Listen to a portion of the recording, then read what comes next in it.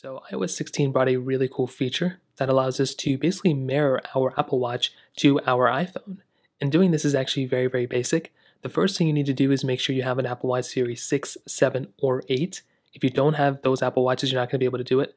But also, you want to make sure you're on watchOS 9 and you're on iOS 16 on the latest version on your iPhone as well. So the first thing we want to do is you want to make sure Apple Watch and iPhone are paired. That should be a given. So now what we want to do is we want to make our way over to our iPhone settings, and we want to scroll down until we see accessibility. So go and click on accessibility, which is right there. And then when we go ahead and turn here, we'll see this new little option that says Apple Watch mirroring.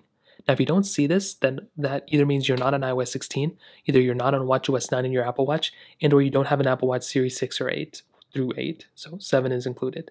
So now what you want to do is click on Apple Watch mirroring, and then what we want to do up top is you want to go ahead and basically turn on this toggle, and you'll see at the bottom, it'll go ahead and kind of turn on this specific thing right there, and it'll basically show you exactly whatever you're doing on your Apple Watch. So now if I were to go ahead and swipe up and down, it'll go ahead and show on my Apple Watch, but I can also control my Apple Watch from my iPhone. So if I go and click on this little, clock icon here, or that may not work. If I go and swipe up, you can basically see I can swipe up on my specific Apple Watch here too.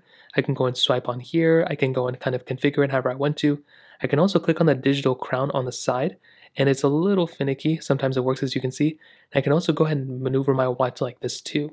Now, it's not like perfect. It definitely has some issues, but I think it'll get better over time, and it's actually not bad.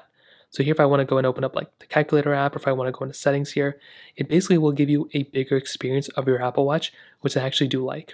And like I said, the specific buttons do work, but they're a little finicky. But sometimes if you just click on them like that, and that is it. Now, if you want to go ahead and disconnect it, all you have to do is go and click on the X button here, or you can just tap on the top. I guess the top doesn't work. You can just click on the X button there, and that is all you have to do.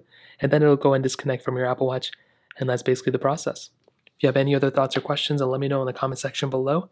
Hit the like button, that would mean so much, but definitely hit that subscribe button. More importantly than everything else, I love every single one of you guys. Hopefully I'll catch you guys in the next video. Peace out till then.